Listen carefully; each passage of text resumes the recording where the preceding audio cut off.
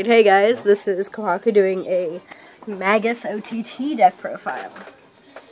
With the new support that came out of G-BT05, the deck has been revamped, so we'll start with the starter. So it's Semi-Lunar Magus. She is put her into your soul when she boosts. If you have a Magus as a Vanguard, you can declare the top card of your deck. Reveal it. If it's the revealed card, put her in the soul, draw 2. So, it can help you get some hand advantage, get that card that you don't want, say, like, not a trigger from the top of your deck. Just help with triggers and such. I really enjoy her art as well. She's very pretty. So, for triggers, I run 4 Triangle Magus. Yes, I run the draw trigger. A lot of people have said that, oh, Magus or OTT doesn't need draws. 12 crit, 12 crit. Well, Magus is one of the few OTT decks that really doesn't have the draw power as most decks do. So I also run Pentagonal, so I like to have Magus damage so that I can counterblast it, and the more Magus, the more you can do. The only non-Magus is Psychic Bird, but anyways, draw triggers. Yeah, there are 5k shields, so what? They help you get hand advantage during whatever. If you hit it as a damage, oh look, you have another card to guard with. Oh, you hit it as a trigger, oh look, you have another card to do anything with. I just find draws in this deck really good. Even before this one came out, I was playing draw triggers. Magus, I've always played draws.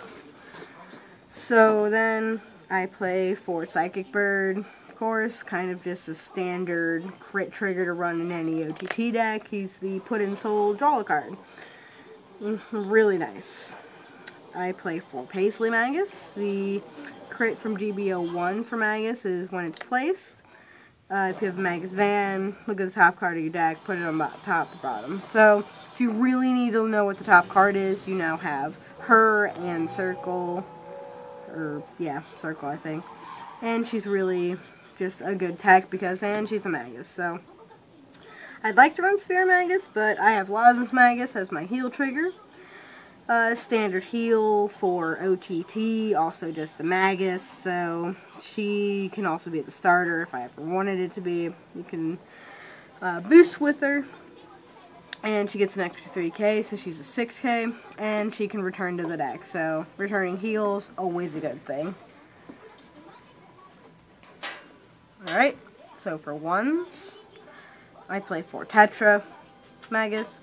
She is the perfect guard. Perfect guards are just standard. You want to run just Magus, and I really enjoyed the art of this perfect guard. It's really nice, and it's Magus, so it makes really good sense.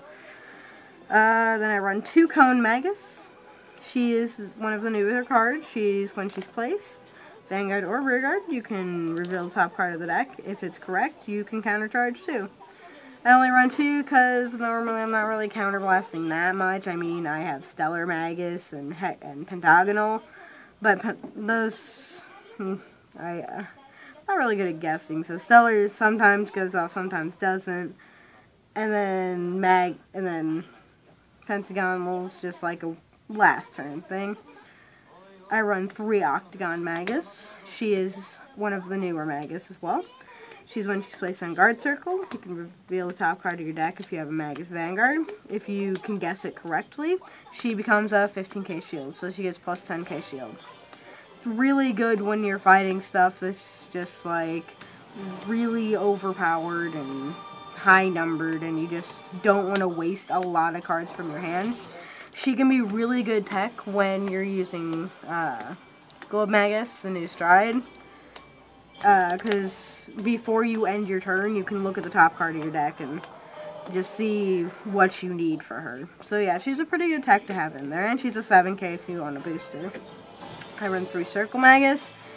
The on place, Rearguard or Vanguard. Just look at the top card of your deck. That's it. She's good because, you know, being a fortune teller and seeing whatever. And then I run 2 Rippus Magus. She is the 10k attacker for Magus because, hey, it's an archetype. If you can get extra attacks in with just the 10k, it's alright with me. 2s, I run 4 Stellar Magus, one of the stars in the deck. I really enjoy art. She has the ability for on Vanguard or Rearguard Circle. You can, when it attacks, you can declare what the top card is. If it's correct, draw it. If not, unflip the damage. So it's pretty much a win-win. You can just take a random guess. Oh, and when you're guessing the top card of your deck, you don't have to guess, oh, it's going to be Stellar Magus, oh, it's going to be Pentagonal. Just say that it's going to be Harmonics Messiah, Takumi Kazuchi, Globe Magus, if you just want to know what the top card of your deck is. And their strides, they're not going to be there, so you have no chance of drawing it in case you really need to know what that card is. But if you want to be able to draw, you normally just say what a card in your deck is. So, Rhombus Magus, Stellar Lozenge, in case you just want to have cards in your hand. But yeah, she's always good for that, and she's double R from one of the EBs, so she's a really important card for the deck. Run 4 Rhombus Magus. She's the new grade 2 from 5. It's when she attacks Vanguard. If you have a Magus, this is a Rearguard only effect. If you have a Magus Vanguard, you can declare the name of the top card. If it's correct, it gets +5. So she can become a 14 attacker if you can be psychic and know what the top card of your deck is. I guess what this whole deck is. Then I run 3 Cure Magus. She is the 12k attacker. Yes, I do not run Tom. Tom is a clutch card for OTT.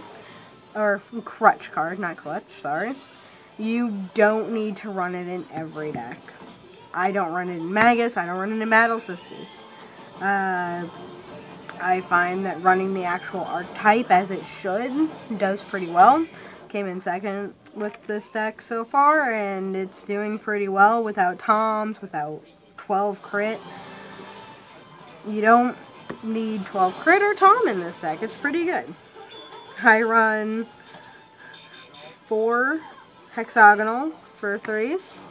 She is the break ride, so limit break 4 when you ride something on top of her. Look at the top 3 cards, put one in hand, and put the others back on top in any order. Helps you know what the top cards are. Say that one of them's not a trigger, you can put that one on top, use Stellar, use something to draw it, just get it out of the way so you can perform drive checks correctly. Anything else that you need to know the numbers, she also has the +2 if you have 4 or more cards in hand when she attacks, or anytime. So yeah, just break ride, she's hexagonal, she's just one of the best cards that they have. And then I have 4 pentagonal. It's a Destiny of Fortune in your favor. She's limit break 5, or limit break 4, sorry. She's the star of the deck. I know a lot of people lately haven't been running her because of the new common grade 3 that came out. She is limit break 4. When she attacks the van, declare the top card of your deck. If it's correct, you get 5k and a crit. So that's pretty much my nice game ender there. Is you break ride, give her a bunch of power because her secondary ability is counterblast 2 Magus. Get +5 until end of turn. So you just do it a bunch and you can just get however much power you want. She's really good to just put that last push in there with that double crit. And plus, since you probably already broke road, they 2-pass you, you probably already know if you're going to get a 2-pass or not. And a lot of times it is a 2-pass. If not, you can just put it on the rear guard and hopefully they can just not get over that. But yeah, it's a really good pressure card. I like her a lot more than whatever that other 2 or 3 is that came out. But yep, I really enjoy the new Magus support. It made the deck super more fun to play because now it can compete with a lot of new stuff. And it's just really a fun deck to play. Oh yeah, forgot. Strides. I play for the one who views the planet, Globe Magus. If you have a Magus Heart, you can look at the top card of your deck at any time during your turn. Oh, they 2-pass you. Let's do 1 drive check. Let's look at what the next card of the deck is. It's a trigger, sure. Power band. No, it's not. Could go for that 3rd card, not knowing what it is yet, or I could just put it on the rear guard. Yeah. One thing is that with Lazin's Magus, she is something that goes back into the deck at end of turn. But she is at the beginning of the end of your turn, so you can still put her back in a deck, shuffle, shuffle, shuffle, and still before you end your turn and unstride, you can look at the top card of your deck for that last peek if you have an Octagon Magus, if you just want to know if you want to take the next damage, such and such. So that's a little tidbit for that little extra deck play. I run 2 Sword Deity Thunderbreak Takumi Kazuchi because you got to play them 7 syllable names. He is the Persona Flip from the first GB set. He is Counterblast 2, Persona Flip. Look at the top 4 cards of your deck. Put 2 in hand, put 2 on bottom. Any order. He just helps get hand advantage and such and such. And then I run 2 Dragon Destroyer Battle Deity Kamisusano. This is the new Stride from GB5. He is Susano's new Persona Stride. So he's once per turn, you can Persona him. And he gets the ability Auto when he hits. You can look at the top 2 cards of your deck and put 1 in hand, put 1 on bottom.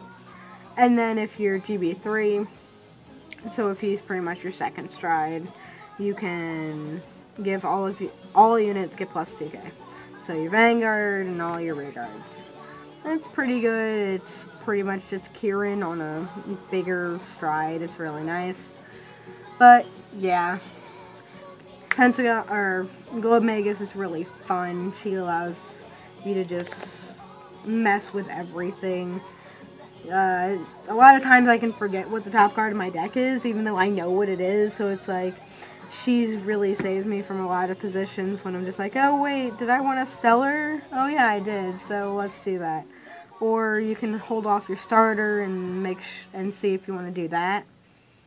Just a really fun thing to do and such and such. But yeah, so that's the Magus build. See y'all later.